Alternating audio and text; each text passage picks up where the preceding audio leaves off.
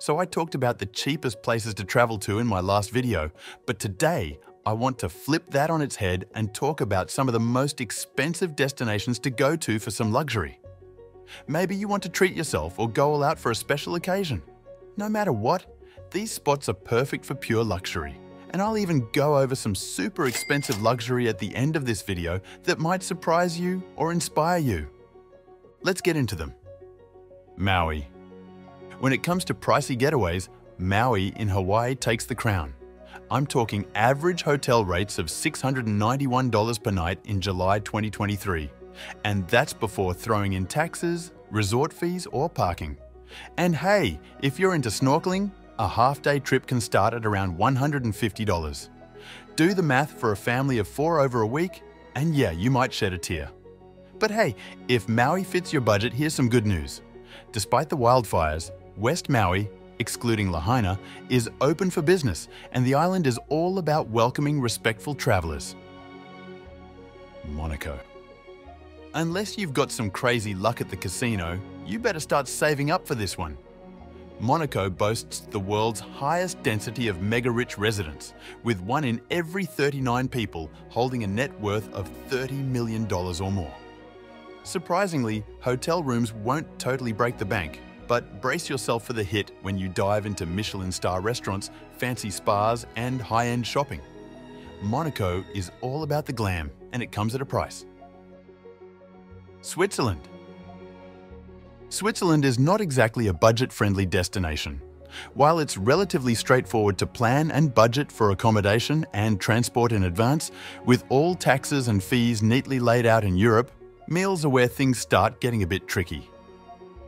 A Burger King Whopper value meal at Zurich train station will set you back nearly 18 Swiss francs, which is almost $20. And if you're thinking of a nice sit-down restaurant, be ready for some serious eye-watering expenses. Plan on spending around 35 francs for a main dish, and that's before you even think about adding appetizers, drinks, or dessert. Switzerland is a stunning place, but it does come with a price tag. French Polynesia. Alright, let's talk about French Polynesia, Tahiti, Bora Bora, Moorea, all those dreamy islands. They're like the epitome of paradise, but let me warn you, they come with a hefty price tag. Travelers often want that picture-perfect luxury experience, and that desire doesn't make things any cheaper. So if you're thinking of an overwater bungalow in Bora Bora, you're looking at shelling out at least $800 per night. And here's the kicker. That's not even all-inclusive. Yeah, paradise doesn't come cheap. And if you're planning to hop between these gorgeous islands, well, that's going to add up too. Flying is the go-to mode of transport, especially if you're heading to the more remote ones. French Polynesia is a dream, no doubt, but it does come with a price. A pretty steep one. Japan. Japan is a fantastic destination, but let's talk money. American travelers have been enjoying a favorable exchange rate with the yen having hit some record lows recently. You'd think that'd make things more budget-friendly, but hold on. Increased demand and tourism are playing spoiler. Case in point, the cost of a 14-day rail pass in Japan shot up by over 50% as of October 2023. And if you're eyeing high-end hotels in Tokyo, be ready for a wallet workout. Rates have soared by a whopping 33% compared to pre-pandemic levels, leaving places like New York City in the dust when it comes to rate increases. Japan's amazing, no doubt, but it comes with its own price tag. Dubai. Dubai, the glitzy gem of the United Arab Emirates, has the potential to be a budget-friendly destination. But let's be real, for most travelers, it ends up being a bit on the pricey side. If you're planning to stay in the heart of the action, hit up all the typical attractions, and dine in those over-the-top places, get ready to bring your A-game credit cards, maybe even 2. Just to give you a taste of what's in store, picture this. White truffled pizza for a cool $789, caviar dumplings at $42 each. Or you can even add some edible gold leaf to a humble biryani for a mere $272. And that's all before you even think about hitting the shops. where brands like Bulgari, Cartier and Tiffany & Company are practically calling your name. Dubai's a dazzling experience, no doubt, but it often comes with a price tag to match the glitz and glamour. Gustavia, St. Bart's. This town is making wallets nervous. This Caribbean hotspot is all about fancy accommodations, averaging a jaw-dropping $1,770 per night. But get this, once you're there, you can chill on the beautiful beaches with the gorgeous sand and cute French-style homes. It's a magnet for travelers.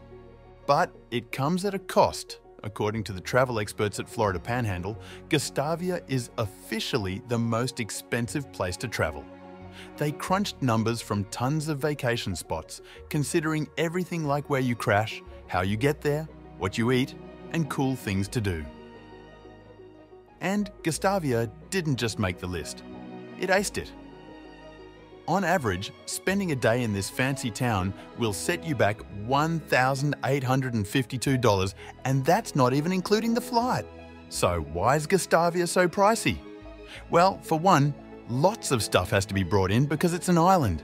Plus, it's got this rep for being a playground for the rich. So when you're there, be ready to spend.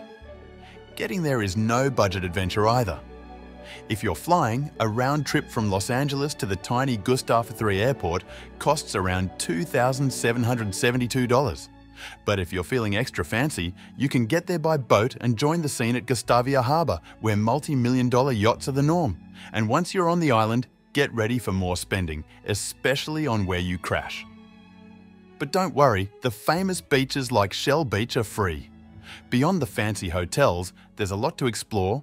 Old churches, hikes, yoga classes, high-end stores, and restaurants where a meal is around $58 on average.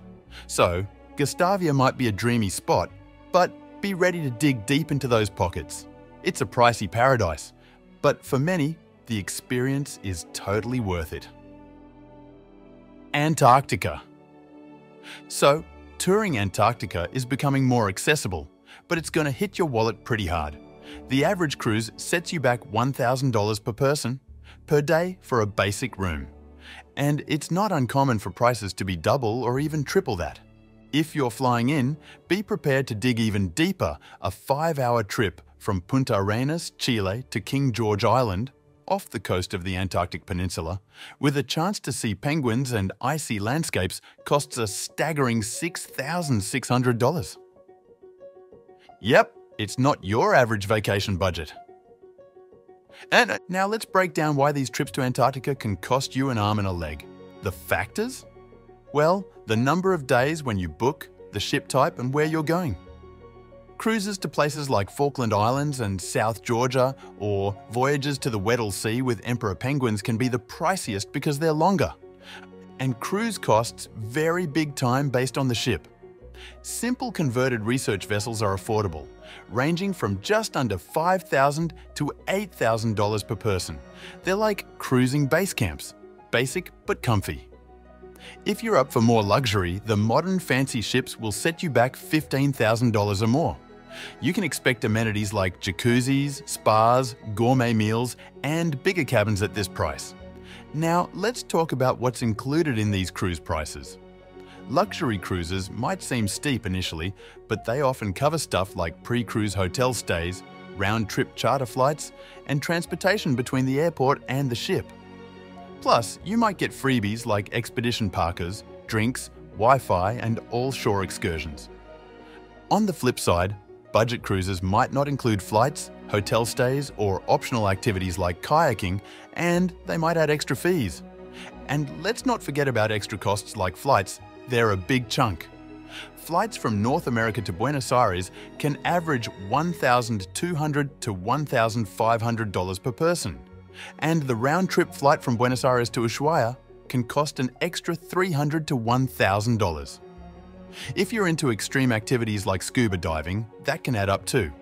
And here's the deal with timing. High season from mid-December to the end of February is pricier. November and March are cheaper, saving you about 20%. So if you're dreaming of chilling with penguins in Antarctica, start saving those pennies. I hope you enjoyed this video. If you did, I'd appreciate if you like and subscribe.